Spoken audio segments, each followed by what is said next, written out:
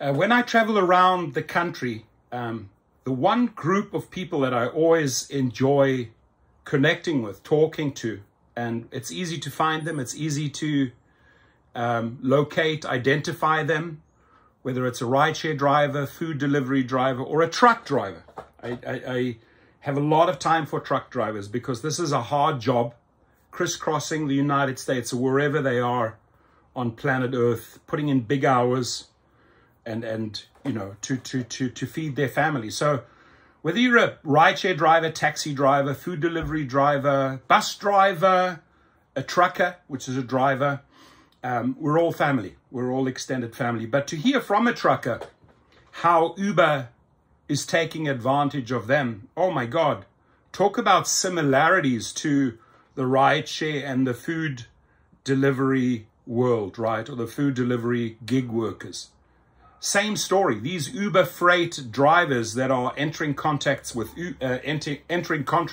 Uber are getting screwed over the very same way we rideshare drivers are getting effed over. And appreciate the email because it goes into a lot of detail explaining how they do it. And you know, now that I finally figured out how to invert or mirror my camera, I mean, I got a lot of complaints over the last 10 videos. Something went wrong with the settings, and you guys and girls were getting the messages in reverse. Finally, with the help of my techie guy, I couldn't figure it out. I'm not a big computer tech sav guy, so I've got guys that walk me through that, and sometimes they even have to come over to my house to fix things. I am not the tech guru. I love embracing tech, but don't ask me any questions how to hook something up or fix something. I'm not good at that. Just ain't good at that. I can admit right here that's my weakness. So hello, thank you for your videos and fighting for the rights of drivers. Well, appreciate you saying that. And yes, that is the job, right? That is a good job description. We collectively, we fight for the rights of drivers. We share the videos, we share their shenanigans, we share their bullshit, we share their bait and switch tactics, we share their latest and famous pilot projects where they try to undress drivers. So this to me is a group effort, but I appreciate the introduction here. So I'm not sure if you are aware, says this gentleman, and I'm not putting his name out there for respect. You know, I don't want him to get into trouble with Uberfreight. So trucking industry has fought this fight, and to the day, you know, the same battle we are fighting. There is a standard way for paying drivers who own and operate or lease, talking about trucking. It is 60% in general practice, while some bad companies will fall below that and better ones above that rate. So what he's saying is that I, the truck driver, 60%, you, the company, whoever you are, 40%. If the rideshare world, it's more like 70% for the company, anywhere from 25 to 40% for the driver. So the percentages here explained are still in the driver's favor. That is if they are not engaging with Uberfreight, right? If they just go out into the big world and take on jobs. What he's saying, with brokers involved, blah, blah, blah, it's usually 60% the truck driver, 40% the company. Now, any other truck drivers out there, if you have stories, if you want to join this community of drivers, please do so. I would love to expose anything that truckers bring me. I would love to have truckers in my environment. As I said, when I travel around, when you go to these big pit stops or Pilot or wherever they are, right, Love, and you fill up gas, just right next door, you'll see all the truckers. Go hang out there with real hard-working people, right? Sit down, have a meal, get to know them. I've done that many times, whether it's in Phoenix, in LA, or Texas, or Albuquerque, or New Mexico. Sit down with them. And they say, well, what do you do? And I said, well, I'm a YouTuber, and I can pull it right up there on my phone and show them. And I say, you know, I fight for drivers, but it's usually rideshare drivers, Uber, Lyft. Oh, wow, I'm a truck driver. I drive for different companies. Sometimes I do Uberfreight. Oh, tell me about it. So you learn so much from drivers. And when I say drivers, I mean, I sit down, I'll take taxi drivers for lunch or for a coffee. They know me there. At the Starbucks in front of LAX, the people know me. Whether you're a limo driver, whether you're one of the Armenian SUV Cadillac drivers, whether you drive a Maybach, whether you drive a taxi, whether you drive a shuttle, whether I stop at a gas station halfway between LA and Phoenix, the people know you from the channel. They know that you embrace all the drivers as a family of drivers. I don't treat a taxi driver any differently to a rideshare driver. I'll invite both for in and out, both for coffee, because I want to respect everyone. I want to learn from everyone. What I can bring to the world is teach people about fleets, how to build out fleets, how to start your own private business, how to become a true independent contractor. I'm good at that. But at the same time, if I have a channel, I want to learn from people like this gentleman. How can I improve that business or his or her life as a trucker? And again, in the trucking world, there's men and women out there. So let me stick to the story before I go. I tend to ramble a bit and go a lot off the topic. You guys know that about me, right? I like to talk, but I also walk the walk.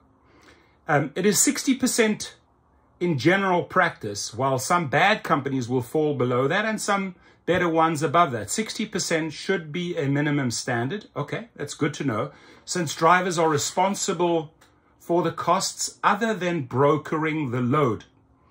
Where the 40% of pay comes in for the broker, obviously the broker gets to stack that 40% on multiple loads going out during that same time period. Uses a 40% X 800. Not sure exactly. Maybe someone, or maybe this gentleman can clarify what that means. 40% X 800.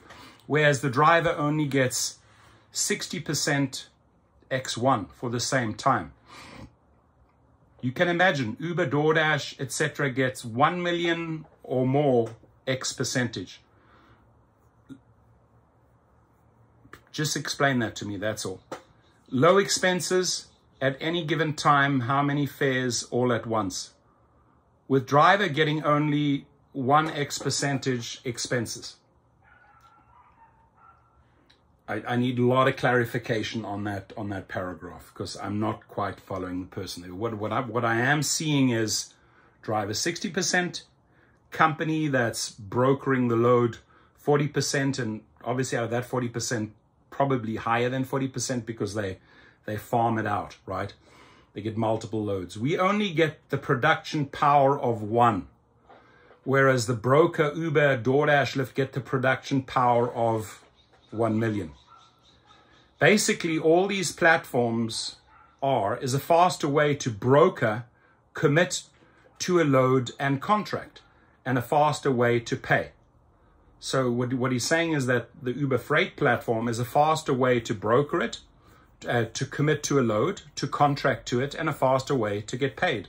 Whereas brokers have time on the phone, writing up load contract, bill of loading, of lading, etc. The payout due to the process being much more simplified should be much higher for the driver, since most of the workload and expenses falls on the driver. 100% correct. And it's the same for the rideshare world. It's the same for the food delivery world. But to start with, a standard, I've described what trucking industry does.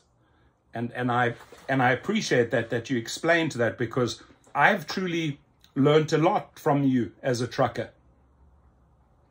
And I hope you too, the person watching the video. And I hope we can maybe even do an interview with this person, because he has used Uberfreight. And Uberfreight pretty much operates the same way, as I found out, as Uber Rideshare and Uber Food Delivery. They reaming, they all have something in common. The driver gets reamed, gets screwed, right? So the vehicle standards are much the same. It's true. Need to be certain year of truck, and other factors come into play with maintenance accounts, insurance fees, and licensing. Okay, a lot of common ground there. Medical cards to prove health, and background checks for bus drivers are more rigorous, as well as any kind of sensitive loads, chemical loads, whatever. Makes perfect sense. Can go all the way up to secret clearance background checks being performed. Yeah, if you're transporting military equipment, for example. All these are drivers' responsible costs. Wow. I do believe so what I'm hearing there is, obviously you have to get the vehicle. It's got to be the right year. You pay for the maintenance, you pay for the cost, you pay for the insurance. If you want different licenses and maybe drive chemical loads or maybe drive military equipment, obviously you've got to do courses. You've got to pay for that, but then you have more certifications, right? And you're earning more. Pretty much all makes sense up to here. I do believe hauling people around to be a need for a special background check and health check. I agree with that. And the same should apply. Not that the trucker is transporting people around, they're transporting cargo, but the same really applies for this background check and health check should be done. I mean, health check, mental health check, right? Some of the wackos getting into our cars seriously need mental health checks. Maybe even a special endorsement required on a driver's license to be qualified. Just personal thoughts here. Good personal thoughts. Thank you. So I hope I helped with some insight into a standard that will be helpful in getting this for all drivers. It will need to be moved forward via a union or massive group effort. I agree with that. One of the challenges that all driving jobs have is now they use inexperienced drivers easily. Exactly. A lot of them getting illegal accounts. And hopefully you're not seeing this in the trucking industry. Maybe it's happening in the trucking industry. It used to not be that way. How that works is new drivers are ignorant to the set standards long fought for that are fair to both driver and the company. Amen. Very well said. They only know money can be made. And I think this greed of they only know how money can be made is happening now that they can analyze more data. They have AI. So companies are really rethinking the way how they can make profits. And I'm telling you, the AI, etc., and I'm sure a ton of AI is used in Uberfreight transportation, in rideshare and food delivery, and it's all being used against the trucking driver, against the rideshare driver, against the food delivery driver, and against the passenger. No doubt about it. It's a pretty evil way they make their profits right now. But the investors are fine with it. The company is fine with it. The salaries get paid. The millions flow. And the question is, do you want to play the game with them? Or can you outsmart them? Can you out-trick them? And do other things to capitalize on their algorithmic discrimination? Can you figure out ways how to outsmart them? Yes, we can. We're good at that. The system these apps use is much like a Keno machine. They get you hooked in with good pay up front, then slowly take that down. Man, do I know that. I used to operate 4,000 casino machines, making about 70 to 80,000 a day in South Africa. And after a few years, I had to stop. These machines are so freaking evil and make so much money and are always working against the individual. The more I figured that out, the more I'm like, hell no. I'm going to pay a big price on karma on this one, which I did. I mean, karma slapped me in the face many times in life, but I can relate to what he says here. It makes perfect sense. The system these apps use is much like a Keno machine, K-E-N-O. They get you hooked in with good pay up front, then slowly take that down. It's like driving in a casino, right? till you're fighting to achieve what you once had. They're using a very similar system on all these apps. That's why it's made easy to sign up. Don't want the peanuts, fine. Someone else who don't know better will, and it repeats, right? And then we call those desperados. It's been going on in trucking for a while now. So it sounds like this gamification is also being played with Uberfreight, and a lot of freight or truck drivers are falling for it, getting sucked in, just like rideshare drivers are, just like food delivery drivers are. What annoys me, I got to throw this in, I don't know how it just came up, but the game of tip baiting, right? You have a contract. Food delivery guy goes, gets a meal, brings it to person A, or brings it to a company or to a house. And that is a contract set in stone. The tip is there, the fare is there. Okay, $15. And then you bring the food to the house, to the business, and you find out it's $2. That's not even, you know, that's not even sort of like gamification, right? And getting you addicted. Because I don't think anybody can get addicted to tip baiting, right? This comes out of the left field. You don't see this thing coming in. Boom, it snaps you in the face, and suddenly your $15 reverts to $2. That's just theft. That's just breaking a binding contract. I don't know why attorneys aren't all over Uber Eats as far as tip baiting goes. Because tip baiting is a whole dynamic, different dynamic of theft that they are encouraging. DoorDash is encouraging. Instacart is encouraging. Why do I say that? Because I hope that some attorney hears this opportunity to go out and fight for drivers and hold the companies responsible. That's why I always throw in these sound bites. So false advertising of huge pay when only a few pay well. The next thing they do when drivers get smart is to fire for unfair reasons. So sounds like the unfair reasons, wrongful deactivations of smart truckers. Uber freight truckers. Getting too smart for them, they fire you. Deactivated. By the way, I should be representing truck drivers in wrongful deactivations as well. Thank you for giving me another business idea. Thank you for opening up. I will put that in. I will get that integrated. Thanks to his, I will bring in a division. I'll have a meeting with these attorneys. I'll have a meeting with the paralegals and say, you know what? As of next week or at end of the month, obviously this all has to be digitally programmed. We are going to also represent Uber freight drivers that are being wrongfully deactivated. Because what this gentleman is telling me, the same shit they have to face as rideshare drivers and food delivery drivers. They also get wrongfully deactivated because they're just too smart.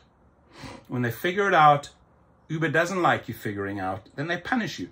When Uber figures out, oh, the acceptance rate is dropping, here come the threatening and punishing messages. This is how they roll.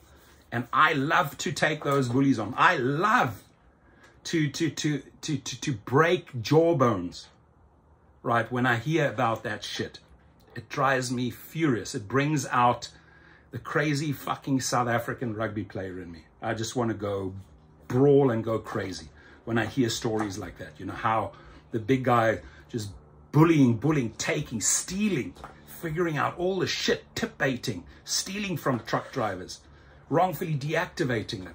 Boom, boom, boom. You're going to slap them down. Dara, you know.